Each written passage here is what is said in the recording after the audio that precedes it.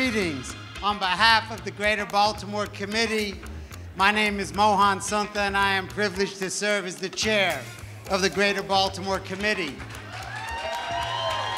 Let us declare that we collectively have faith in the city of Baltimore, that we collectively as a business community understand our responsibility to be the voice of not just the businesses that we are blessed to serve, but importantly of the communities. We represent 3 million citizens in the state of Maryland. And as it is understood, as Baltimore and the region goes, so goes the state of Maryland. And so to all of you today, I just have one challenge. And that challenge is to lean in.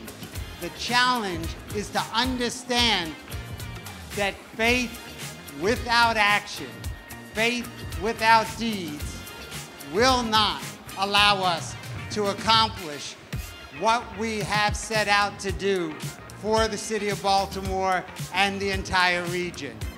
Our aspiration is to play on a national stage, to position this region to be a differentially impactful region in the nation.